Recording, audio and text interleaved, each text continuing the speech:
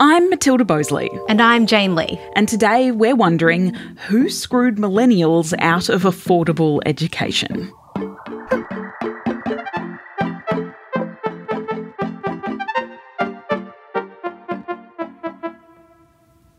Matilda, have you ever been so angry about something you wanted to, light it on fire? I mean, yes, I have watched season 8 of Game of Thrones, but why do you ask? Well... So if you want to have a bad time, be the target of a demonstration and go to Melbourne. This is Bruce. Bruce Chapman. I'm an emeritus professor of economics at the Australian National University. In his lifetime, he's actually run into several people who were that angry. One of my mates was a union leader and took me around to some of his friends, and they were making effigies to burn. They had an effigy of the Prime Minister, and then they had an effigy of me. And it was really weird because they were very friendly towards me, and they said, it's not personal, you know. This is about the politics. But when I looked at the effigy, I said, why did it have to make it so ugly? I mean, you're going to burn me. Can't I at least look pretty? Pretty or not, Bruce's effigy went up in flames. Because... I was involved in the design of what was then called HECS, the Higher Education Contribution Scheme. Some have called you the grandfather of HECS. How do you feel about that title? Old. But I used to be the father. Oh no! In a decade or so, if I'm still around, I'll be the great-great-grandfather. Many people were involved in developing HECS and putting it into law, but the initial idea, that was Bruce. Many of the students had signs with my name on it and people saying, kill Chapman, blah, blah, blah. And then they were burning the effigy, and my 5-year-old said to me, do these people want to hurt you, Daddy? It must have been a bit confronting. It was awful. I thought, these people sending me death threats, maybe one of them... I mean, it only takes 0.001 of 1% of 100,000 people to have a maniac, and something bad could happen. Spoken like a true economist, Bruce. Oh, yeah, I like the data.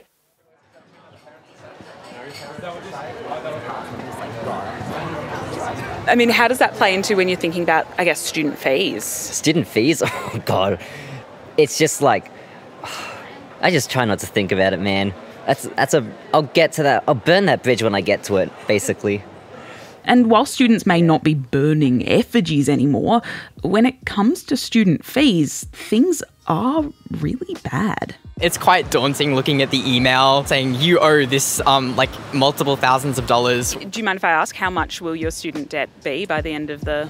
Yeah, 78,000. Yeah. Not helped by higher than usual inflation growing their HECS debts too. Financially speaking, it's more difficult than ever. But at the moment, it's just we're so busy in studying.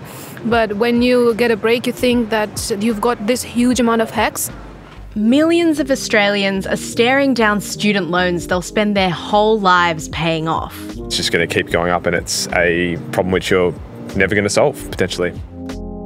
In fact, it's now making it harder for some graduates to get a home loan. Well, I actually work at the bank for home loan assessments. We don't see as many young people coming through buying houses anymore. It's daunting. It's very daunting. It's almost like having a second mortgage to a house you don't even own. But did it have to be this way? The boomers, shall we say, they went through a time where they didn't have to pay for uni. Because HECS was actually designed to make uni more accessible to everyone. Which we know sounds kind of ridiculous right now, but it's true. And even stranger, for a short while, it actually worked really well. However, like many pieces of well-intentioned policy, it's a death by 1,000 little cuts. Also, by the way, yes, we now know it's technically called HELP, but just to make everyone's lives easier, we're going to keep calling it HECS. Trying to talk to him all at once, and it's not easy. To understand where HECS went wrong, we need to know where it came from. Well, Mr Hawke is now making his way, as you can see, to the front area of the tally room here in Canberra, close to the tally board. So let's go back to that brief period in Australia where university was 100% free. Government House, Canberra, where the Labor Party today ended more than 7 years in the political wilderness. The year is 1983. Bob Hawke's Labor government has just won the election. I, Robert James Lee Hawke, do swear that I will be faithful and bear true allegiance to Her Majesty Queen Elizabeth II, her heirs. I think I was just back from my gap year and starting uni. And, you know, it was a bit of a tricky time. This is Lenore Taylor, Guardian Australia's editor-in-chief. The economy was not doing great. Mr Speaker, this government inherited an economy undergoing its worst recession in 50 years. Unemployment was really high, inflation was high, but the economy was also very, very constrained, like over-regulated. But already the wheels of this Labor government were turning. Mr Hawke... They said, oh my God, the books are in terrible state. We didn't know how big the budget deficit was going to be. We are not involved in some confection or cosmetics. We are about a fundamental change in the way government operates and the way it cooperates with important sectors of the Australian community. They kind of had a foot in that Reagan-Thatcher camp in that they were implementing tax cuts and they were privatising some things and deregulating some things. But they had a social contract tacked onto it. They floated the dollar, they allowed foreign banks in, they introduced superannuation, which personally I think is one of the most transformative policies that the Australian economy has ever seen. There was also this little thing called Medicare. This was a softer form of neoliberalism combined with progressive social policies. Policies that were significant and expensive.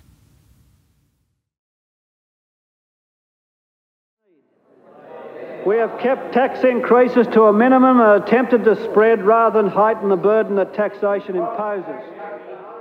And I think it set up Australia for decades of prosperity. That pulled us out of that period of economic stagnation, and God knows what would have happened to us if they hadn't done it. But as the economy begins to boom, so does something else. The proportion of people who finish high school changed radically. More kids were staying in high school and wanting to go to university. Which, in theory, is great. After all, uni fees had been abolished by Gough Whitlam in the 70s for exactly this reason, to get more people in the door. We will abolish fees at universities and colleges of advanced education. I mean, he'd always intended it as a equity issue, you know, to get what we now call low socioeconomic students into university. This is Julia Horn, a university historian from the University of Sydney. I benefited from that, as did a number of my friends, many of whom probably wouldn't have gone because they were women and from multicultural backgrounds. You know, they've always felt very privileged that they doubt their parents would have paid for them to go to university. Sure, we can have education on the cheap, but our children will pay for it for the rest of their lives. And although Whitlam removed the barrier of cost, the university system back then was much smaller than it is today. And so there simply weren't enough spaces for everyone. Unfortunately, righting this ship wasn't just as easy as funding more spots. The taxpayer pays for university places 100% at that time, which meant that to increase the number of university places would cost taxpayers a lot of money. I remember when I edited the Queensland University student newspaper, Semper Floreat, in 1985, I actually interviewed Bob Hawke. I looked back at it, it wasn't possibly the most probing interview I've ever done in my life, but I did ask him 4 questions about tertiary fees. He said in the first instance, no, it's completely off the agenda, it's never going to happen, because it was being discussed at the time, but it wasn't policy yet. And then I said, well, what about if someone brings it up at the upcoming Federal Labor Conference? And he said, no, even if it did, it would never be policy, like you just, no, never. But that number of high school graduates just keeps going up and up. And by the time we get to 1987... that number had more than doubled. So it was well over 70%. So he had a big problem. What he confronted when they won another election, the third election win of the Hawke government was 1987, was increasingly long queues of people who had done well in high school but couldn't get a university place. And so they have a dilemma. They want to get all of these kids into university, but they want to do it without raising taxes even further. A dilemma which ultimately falls at the feet of then Education Minister John Dawkins. Without John Dawkins, none of this would have happened. You can only understand HECS if you understand what the Dawkins reforms are. He was rat cunning, basically, in the way he understood and manipulated the politics. His vision was we needed a mass higher education system, which we did not yet have. Here we're having the option, or at least the offer, of major expansion in the higher education industry, if you like. That is $650 million by the turn of the century, is going to be ploughed back into the system. Which was underpinned by the principles of equity. People often forget that, but it's very clear in his statements. Julia says that Dawkins was essentially trying to carry forward the aims of Whitlam. In a way which will see more places for our young people and better student assistance for them. For those young people and their families who are now being denied an opportunity to get into university and college. In fact, he was actually trying to do something that Whitlam's free education policy had kind of failed to do. It wasn't so successful with the low SES groups. Or with people from rural and regional communities, or Aboriginal and Torres Strait Islanders. Basically, it was still disproportionately wealthy and white kids who were filling those complementary and limited seats. Dawkins' solution? Size was important. Bigness was important. He incentivises colleges and small universities to merge with the aim of creating new universities and expanding existing ones. So how do you fund it, particularly in a period when there was concern in the 1980s that government should be funding less things? So how do you fund it? So that we can proceed to introduce fairly soon a new system of funding for higher education so that we can do the things we want to do and actually the things they... For this, he hires a fresh-faced economist, Bruce Chapman. When I first met him, he said something that most economists would find ridiculous. He said, we're going to put a price on university services, but we want the price to be such that it doesn't affect anyone's interest in going to university. Easier said than done. Well, I'd only been in the office for about an hour and I thought, I wonder if it's too soon to resign. He said the only thing you can't do is recommend against it. So here's the chalice, it's poisoned, grab it and off you go.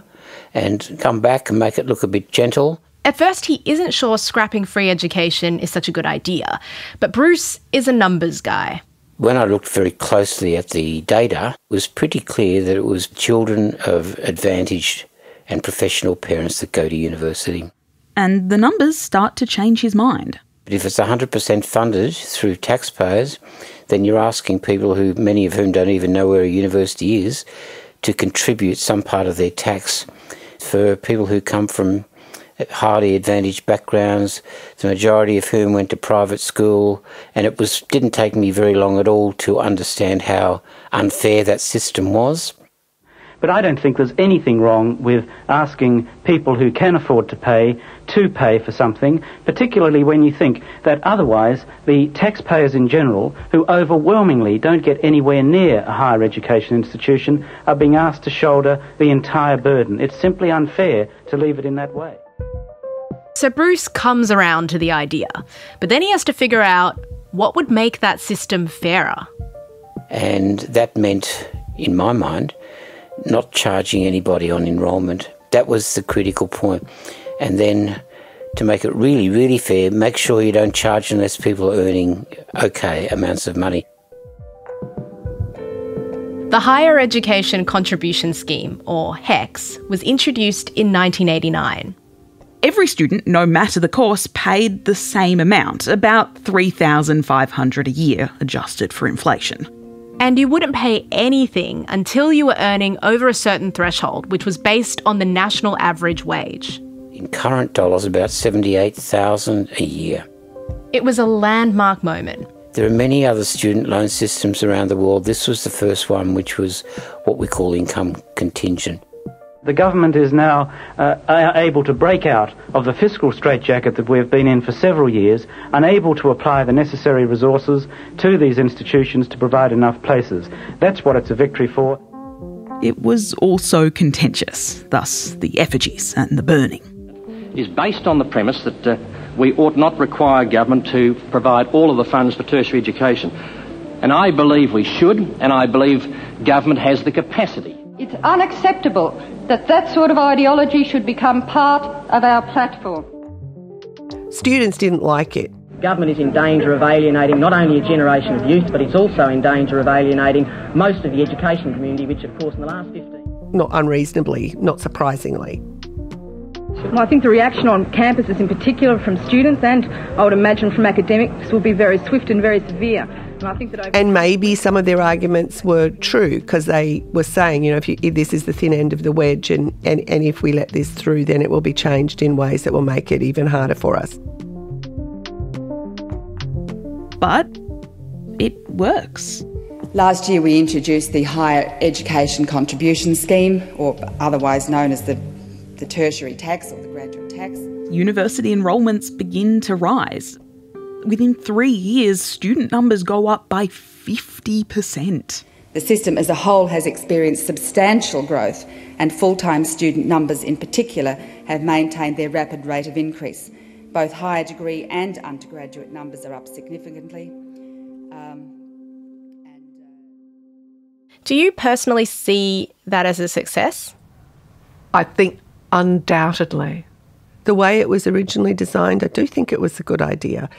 I mean, if your aim is to open tertiary education to a whole lot more people, which I think is a good and fair outcome for society, then I think it's a reasonable policy. It's enabled more Australians from diverse backgrounds than ever before. It's enabled them to study, to get a degree, to, something that their parents did not, that their grandparents did not, that their great-grandparents did not, and in some ways changed the course of their life. And at first, it wasn't too much of a burden for graduates to pay it back. When HECS was introduced, it wasn't really introduced as a notion of a loan. So debt was never used. That's something that I've noticed emerged more recently. I think the problems came when all of those levers started to be changed over time. And over the years, this system that was supposed to be based on accessibility and equity starts getting taken apart, cut by little cut. The fact that HECS has and can be politicised, depending on who's in government, creates certain problems. What are you talking about?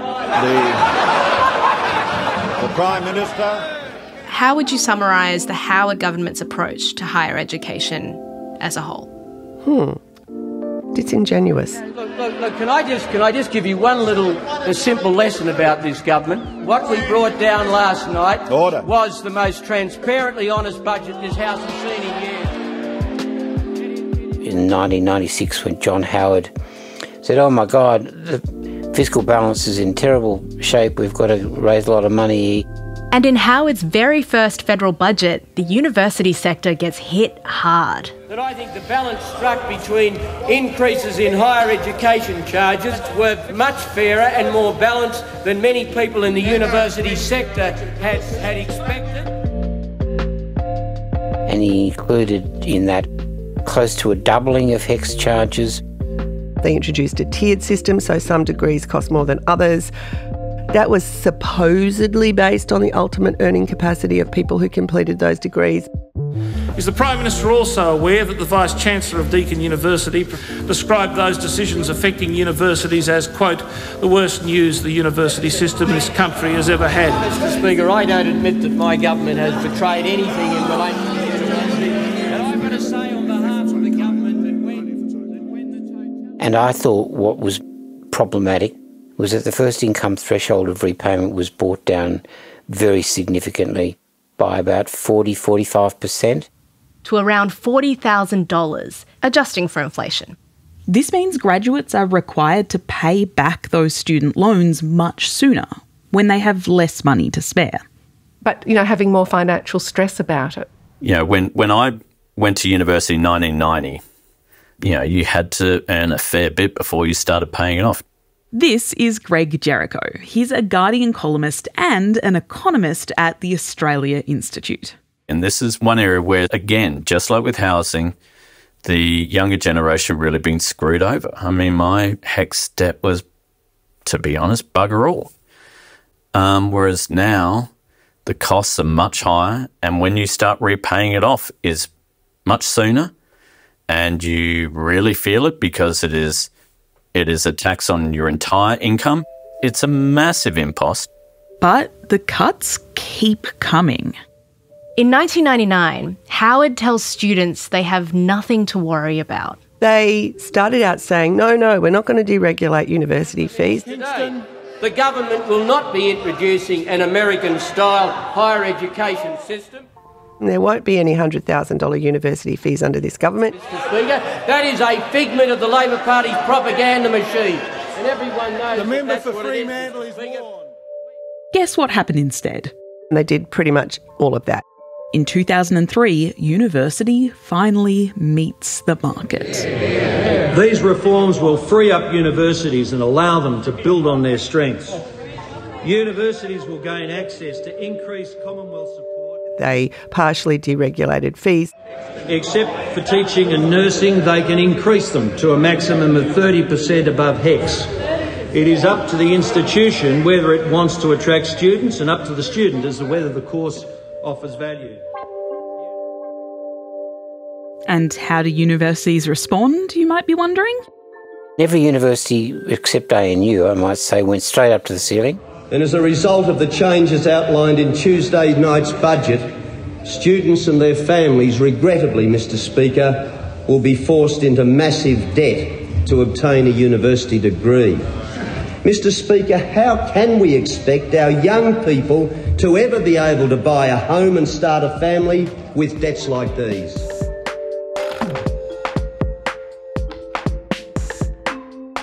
And if you look at the reasons the government gives for hiking fees, it's actually a very similar argument to the one used to introduce HECS in the first place.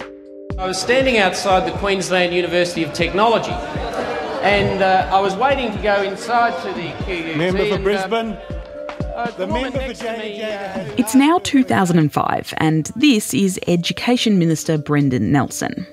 He had this go-to story about a run-in with an everyday person. I said, but what do you think about universities? And I don't know, really. She said, I applied to go to one once, but I didn't get in. She said, well, could you tell them something for me? And I said, yes. And she said, well, you tell them I work really hard and my taxes pay for what goes on in there. Yeah. She said, and when they come out and apply for the same job as me, they'll get the job. Slowly, university is starting to be seen as less of a necessary cost and more of a burden on the taxpayer. Mr. Speaker, but these are the men and women who basically finance the $6.4 billion of public funds that will go into Australian universities this year. You're going to this university, you're going to end up earning more because you have got this higher education that the taxpayers are paying for, so you're going to contribute some of the cost. Now it's becoming and shifting much more towards you having to pay more of the cost. I think the Howard years really squeezed the education sector. I think that universities had to change profoundly to cope with the funding cuts, and I think the ramifications of that are sort of still being felt, really. But it doesn't end with Howard. We'll be right back.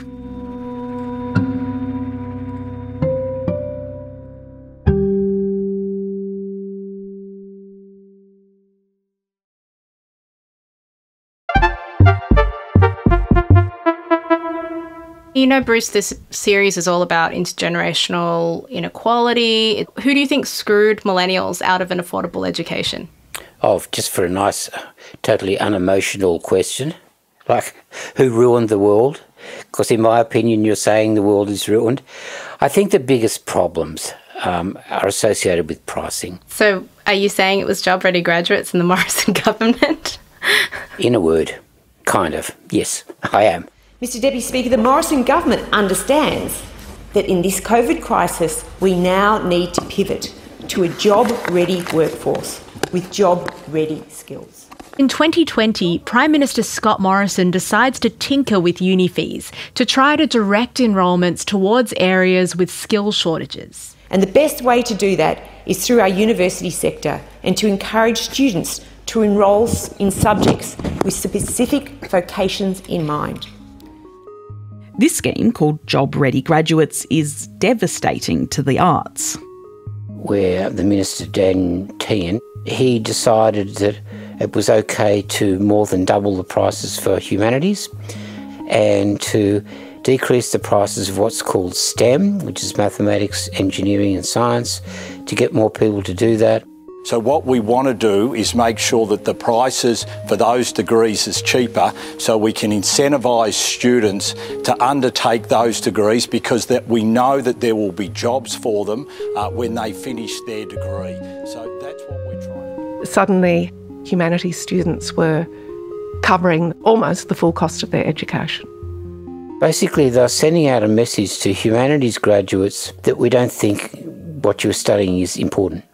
Which is kind of weird because half the parliamentarians are humanities graduates. So, now, I have an arts degree. What about you, Jane? Also an arts degree. Yeah, so I'm biased here, but I don't think it was a good idea. No, personally, I hated it. Just from a completely objective point of view. I think it was probably one of the least well thought out pieces of public policy I've ever seen. And crucially, it doesn't work. Ask yourself this question: why do people go to university to study things? So, for example, if you've always loved helping pussycats and they make the charge for being a vet 25% higher, what are you going to do? Say, oh, I don't really care about pussycats anymore, I'll just be a chartered accountant? I don't think so.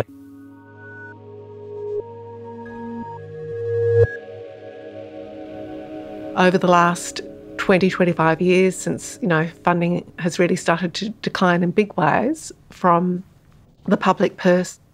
Between 1989 and 2017, federal funding for university research halves to 40% of their operating budgets. Why has it fallen? Why has the proportion fallen? You really stumped me.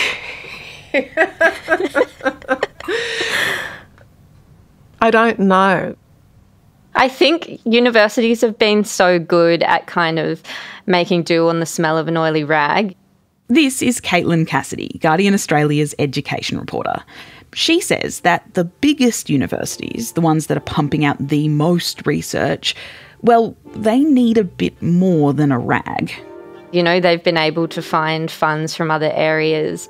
They're targeting another group of young people. We are seeing universities have to supplement their income through international students predominantly. One way that research-intensive universities could fund their research infrastructure was by increasing the number of international students and the fees they paid. Which means the fees for international students have soared beyond their domestic counterparts. Yeah, so it's way more expensive for international students to go to uni than domestic students. It differs depending on the course, but for example, a Bachelor of Science at the University of Sydney is now $50,000 a year for an international student, compared with just $10,000 a year for an Australian student. And that doesn't include things like accommodation and other medical expenses. And on top of that, they aren't eligible for HECS. I mean, international education is now Australia's fourth biggest export. It's often talked about like it's just a commodity or any other market. I mean, international students are frequently referred to as cash cows in the media. But it's also a lot more than that. International education can change the course of people's lives. From the 60s, there were policies developed to recognise these students who'd lived here and who had studied here at an Australian educational institution, regardless of them coming from Indonesia, Malaysia, Singapore, Hong Kong, wherever, would make good citizens. Then along comes John Dawkins. Remember him, the education minister who was all about equitable access to university?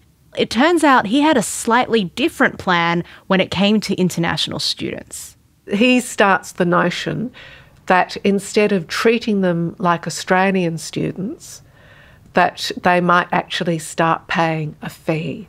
Quite small to begin with, but that's where it sort of starts, and it's certainly not small now.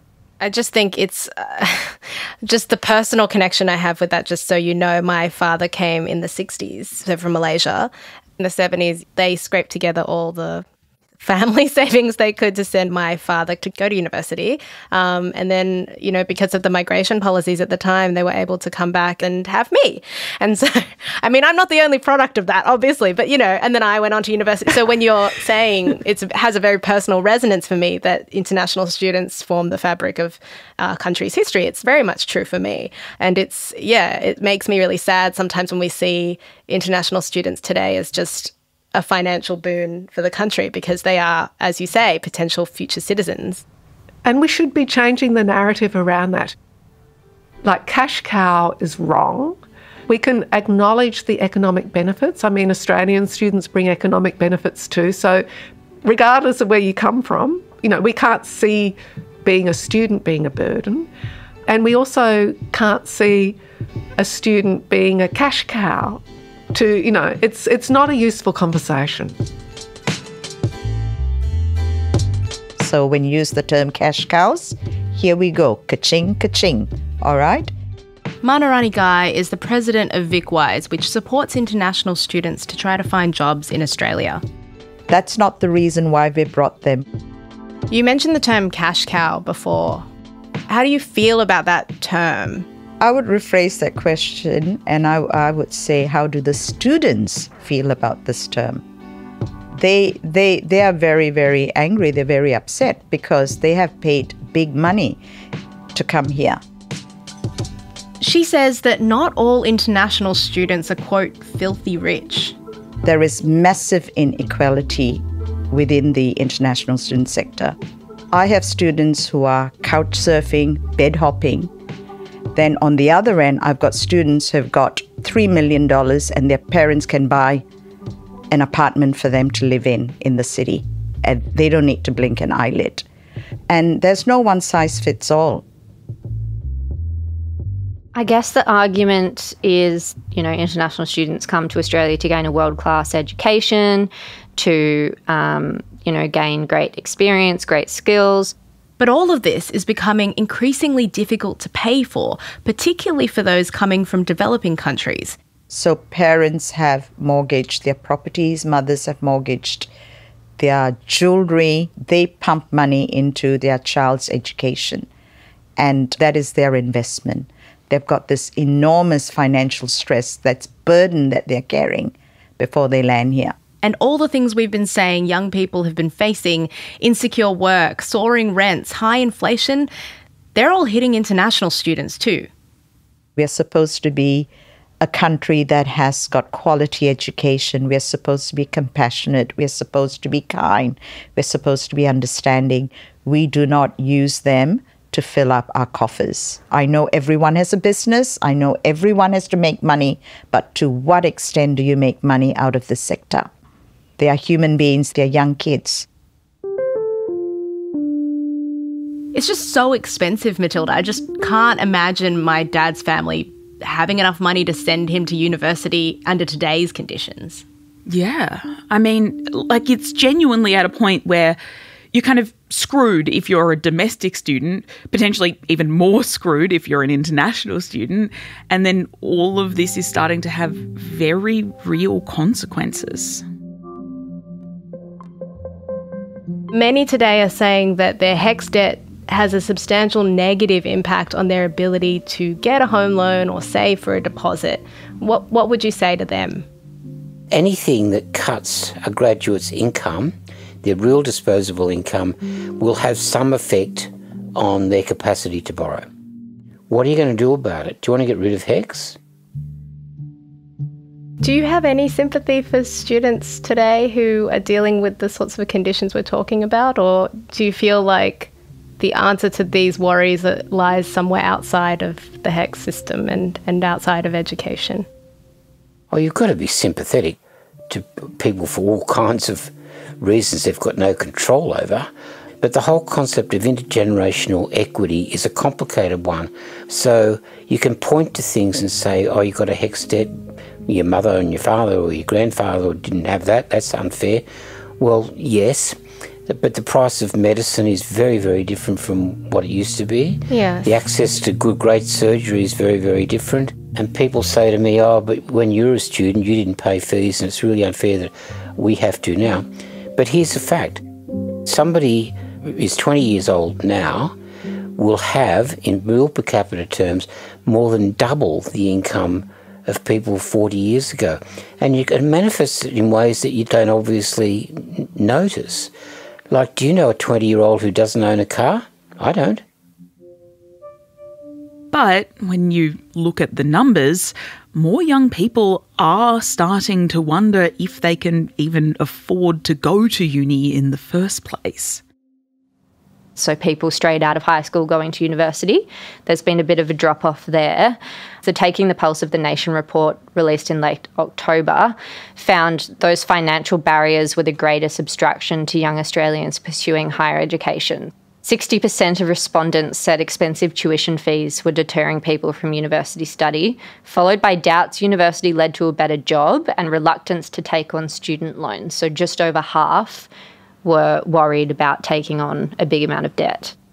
It makes sense, especially given HECS is tied to the rate of inflation, which I don't know if you've noticed, but seems to be really high lately. Indexation day last year was pretty brutal on my bank account. And it's even going to get worse. The number of students going to uni is likely only going to drop further because high school graduation rates are also going down, making the pipeline to university smaller. So while HECS succeeded in getting so many more of us into university, we're still facing the same inequalities around who is going. The expansion has largely come still from the middle class. The three big groups that are still not going to university in terms of their proportion within the general population are Aboriginal Torres Strait Islanders, low SES, and rural, regional, remote. We've got a lot more people coming from poorer backgrounds than we ever had before. But even when you've got a really big system, our system, as I said, is 3 times bigger, you'll still have disparities which come really from factors beyond the control of what you can do with universities. If HECS was working properly, then there would be no barrier to university and we would see a much more equitable cohort of students going through universities. We should be asking of a 30-year-old policy, is it still fit for purpose?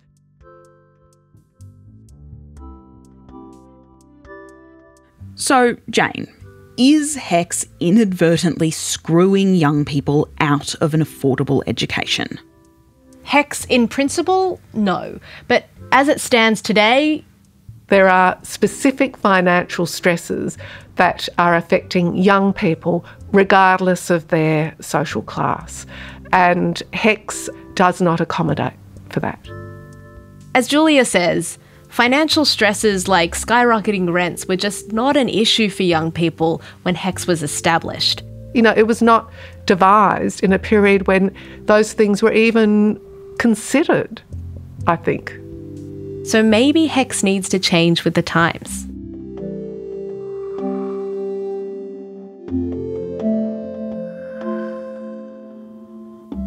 But there is change somewhere out there on the horizon. On the weekend, I released the Universities Accord, and that's a blueprint for how we reform higher education in this country for the next decade and the decade after that. The Universities Accord has been a long time coming. because the Albanese government commissioned this massive report called the Australian University Accord, and 12 mammoth months of work later, it's finally here. This report is jam-packed full of reforms to tackle this and other challenges, including things like fee-free university places. And this report points out everything we've been talking about. The report acknowledges that our current system has failed and we need some serious reform if we're to keep up on a global scale and to drive innovation in Australia. And specifically when it comes to HECS. Found it's an indispensable part of higher education funding, but it needs reform to retain its social licence. This report reinforces the mission that both Dawkins and Whitlam before him had. It highlights the need to get more Australians into higher education. And to do that, the focus is once again on equity. And it also says that we've got to break down that invisible barrier that stops a lot of young people from the outer suburbs and from the regions from getting a crack at university in the first place and succeeding when they get there. So that means we need to more than double the number of domestic students to 1.8 million in those intervening years. We're not going to be able to get there unless disadvantaged cohorts of Australians are going to university and to vet in larger numbers. There are a lot of recommendations, 47 of them, all aimed at getting even more Australians into higher education by 2050. I mean, they're talking about 80% of Australian adults. Just to ensure that we'll be qualified for the jobs of the future. I'm really happy, actually, with what the Accord's come up with. And P.S., Bruce is one of the people involved in that whole Accord process. This was the biggest opportunity in 35 years, in my view, to do radical things. And in his eyes, the recommendation to scrap Morrison's job-ready graduates is the biggest of them all. But the question that was basically being fleshed out in the final report was, what are we going to replace it with?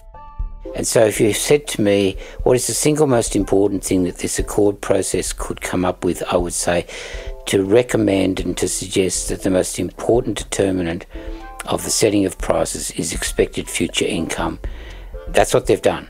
The final report has recommended a contribution system that's instead based upon future earnings. So, for instance, if I'm studying medicine, my degree might be a little bit more expensive because I'm likely to make quite high wages once I graduate. Concurrently, for jobs like teaching and nursing, your degree might be cheaper because your lower lifetime wages are going to be kind of more stagnant and you're also making a significant public contribution.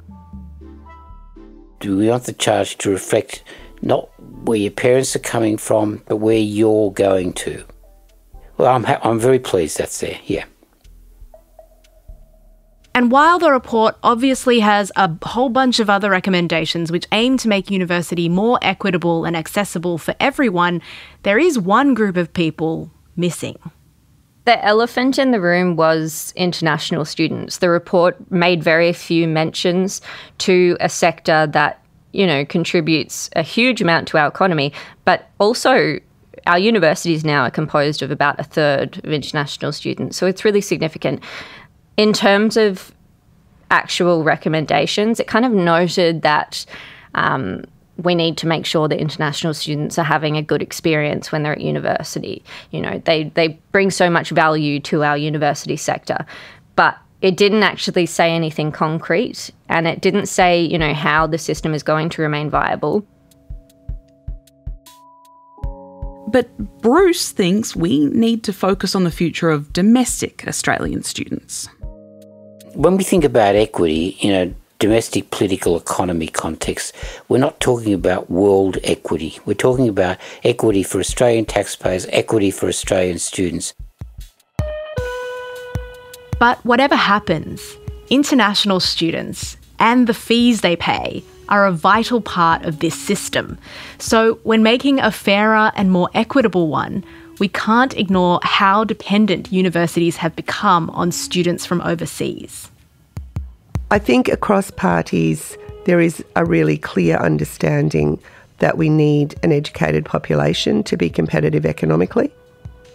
I think there is differences in terms of how we get there, and we are now in a situation with university funding where universities are so very dependent on export education and where they have been underfunded for a long time, that it's going to be hard to sort of rebuild a system that is fit for purpose for what the country needs.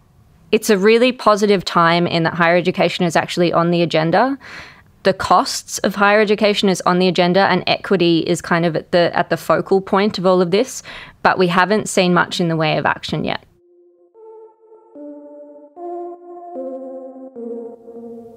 But what's the point of all this education if it doesn't buy you a secure job? Many young people are stuck in insecure work today, in a war between employers and unions that's been raging for decades. I'm not from some, wealthy background and silk purses and all the rest of it at all. And I hated the prospect of firing all these people. But, honestly, it was something that had to be done. Yeah, like the reality, I think, is pretty dire for people of our generation and younger. Like that deregulation of the labour market for us is hurting pretty badly. And right now, employers definitely have the upper hand. More and more workers are, left to bargain one-on-one against their boss rather than to have a union to do that for them and to have the threat of collectively withdrawing their labour by going on strike. And as a result, people get paid a lot less.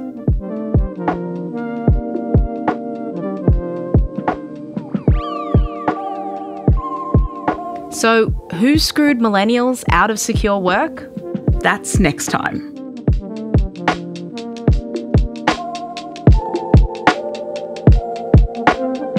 This episode was presented by me, Matilda Boseley. And me, Jane Lee. I also reported this episode with Michelle Macklem and Joe Koning. Michelle and Joe were also the producers on this episode. Additional production by Karishma Luthria and Nick McCorriston. Sound design by Joe Koning, mixing by Michelle Macklem. The series producer is Miles Herbert. Thanks to Malcolm Farnsworth and AustralianPolitics.com for helping source some of the archive for this episode. Our executive producer is Miles Martignoni and commissioning editor is Gabrielle Jackson. Find out who screwed millennials by subscribing to Full Story wherever you get your podcasts. The series will be in your feeds from March 25th.